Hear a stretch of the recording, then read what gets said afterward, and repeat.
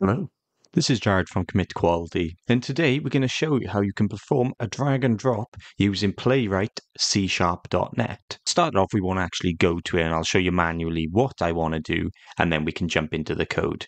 It should be a nice quick win. It's nice and straightforward, but I'm going to show you two different ways of how you can do it. But first of all, let's go to the practice page. I want to scroll down until we see the drag and drop component. Click here, and all we've got is this small box and the big box, and you can see it says drag me and drag the small box here. So if I click on this and drag, you'll see that when we've dragged over it, it's gone to a success. So this is what we want to test for today. So let's jump into the code then. So at the moment, all I've done is I've got my class set up and I've got my example test where nothing is happening. So of course, as always, the first thing we want to do is say await page dot go to async, and we want to go to whatever the page was. So in my case, I'm just going to go directly to the page. So that should take us here to practice drag and drop, of course, without it being dragged first of all. So the first way I want to show you is the easiest way, and this is the quickest way of doing it, where we can say await page dot, we'll do it by test ID. I believe it's got a test ID. And I think the test ID is small box, but let's just double check. So let's inspect this. Let's go here and we got class ID. There we are. Test ID of small box, and the other one is large box. So I can take that. So I'm going to say get my locator of small box. I then want to say I want to perform the drag operation on it, and that's drag to asynchronous.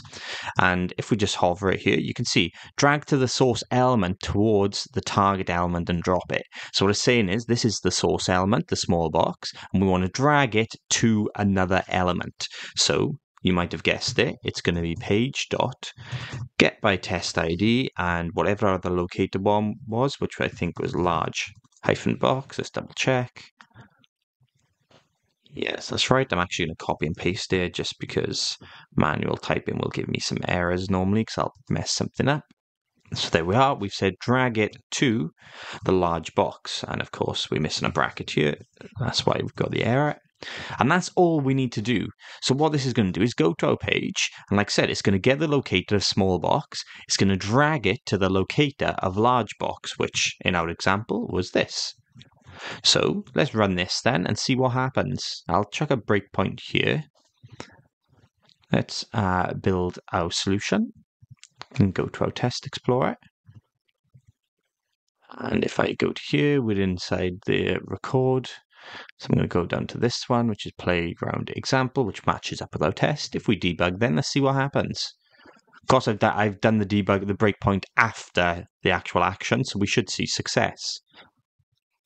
There we are, it's loaded up here, and you can see it's gone to success. And tell you what, we'll actually close this down, and we'll stop it, and we'll redo it. And I'll put the breakpoint on here as well, so we can see it before it's dragged, and then I'll continue over it, and we'll see it's dragged to it. So here's the first point, but it stopped on this breakpoint before it's done the drag. Now, if I continue over, and we load that back up, you can see success has happened, and we can continue away from it. Now that's the super easy way, and that's probably the way you're going to be using most often. However, I just want to show you the manual way as well, because if this doesn't work for whatever reason, or you need something a bit more detailed when you drag to multiple things, well, it's always good to know it.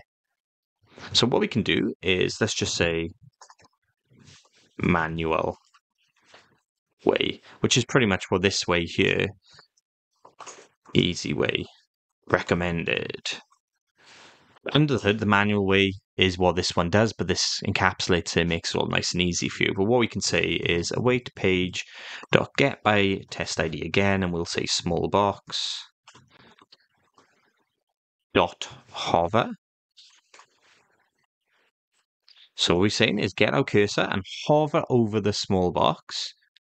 Now we'll say await page dot mouse dot down async.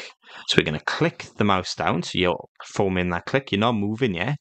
But because this will keep the mouse held down, what we can then say, and you probably are guessing it, is if I copy this locator, we'll say await page dot get by test ID large box, and we'll say dot hover async. And of course, we want to drop it then. So we'll say await page.mouse.app async. And that's going to do the exact same thing like this does under the hood. So this will hover over an element that will be dragged. It'll perform the left mouse button to click down, and it will hold it. It will then navigate to the locator, which would be large box, and then it perform the release of that left mouse button click. And let's just show this working as well, and tell you what, we'll put a breakpoint there before it does anything. Let's debug the test. So here we are, nothing's happened at the moment. If I continue over, what you can see now is it's dragged in, it's performed that manual way. So if you have multiple elements you want to go to, you can do the manual way. And let's continue that so the test passes and all is really good. And that's how simple it is to do a drag and drop using Playwright C#. As always, if you do have any questions or comments, please drop them down below. A like and subscribe is appreciated. I've also enabled super thanks, so if you do want to help contribute towards the running of my channel or my website, you can do that via that. And as always, thanks for watching. Have a great day.